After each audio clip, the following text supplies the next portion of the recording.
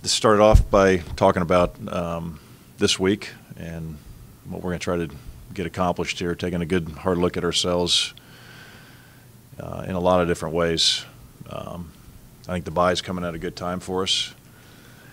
It gives us a chance to look at us, our schemes, our situations within games, where we've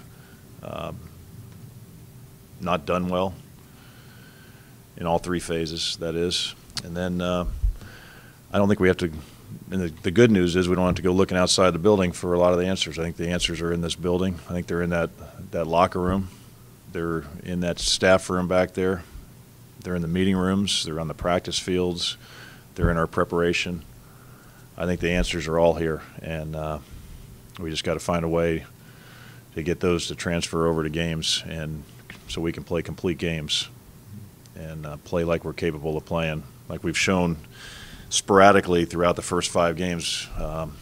There's been good signs of good things, and we just needed somehow find a way to do that for an entire game and see what happens.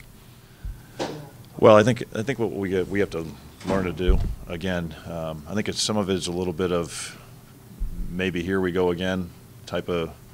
But there was a point there in the game yesterday. There was 5 minutes and 45 seconds to go in the third quarter. It's 3-3. They kick a field goal to go up 6-3, and we go out on the field offensively and get a we have a holding call on first down. Then we have a interception for a touchdown on the second play, and then we get a kickoff return that we probably should not have taken out. We had just had. And we got stuffed on the kickoff return. There's just a sequence of plays that all 3 of those plays, really the first 2 obviously, just can change the momentum of a game, and we got to just not let those things affect us. I mean, those are things we got to. It's still a 2-score game, even with plenty of time to go. There's enough possessions to get back into it, and I just think we have to learn not to let those things affect us in all 3 phases. I think we have, including Blaine, I think we have a number of young guys that are playing in these games right now and learning invaluable things that are happening as each play develops and unfolds. I think,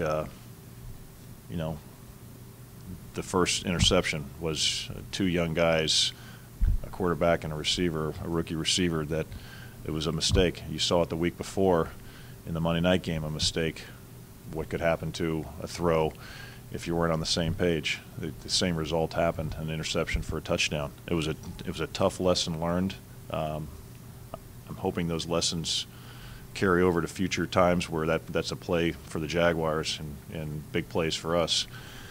Those are the lumps I'm talking about that we have to take sometimes, not that we want them, but things we have to learn from. And Blaine's still a young player. I mean, I think each game is going to make him a better player. I mean, I think it has. We got to help him. There's still things. I'm not going to say he's where we want him. I don't think he'll say that, but he still has things he's got to do better.